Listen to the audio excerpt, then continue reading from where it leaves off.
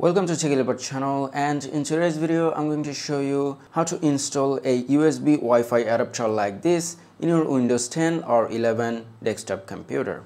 Now the process is very easy and simple. All you need to do is just find a USB port, usually the blue one because the blue ones are faster, USB 3.0, and once you find it, all you need to do is just insert it into one of the USB ports.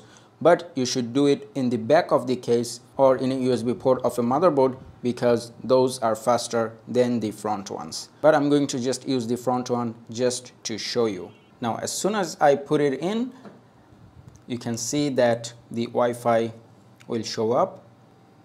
Here you can see we now have Wi-Fi, and if I click here, it will show all the connections, and from here I can connect to any Wi-Fi network. This USB adapter does not need any driver software to be installed because this one has the driver inside of it, so it is plug and play. I can just plug it into any USB port of a computer and it will start working fine. But if it does not work for some reason, then there will always be a CD inside the box that you can use to install the driver software. But if you do not have a CD drive or optical drive on your computer, then what you have to do is find another computer and download the driver software from the internet by searching the model number of that USB adapter.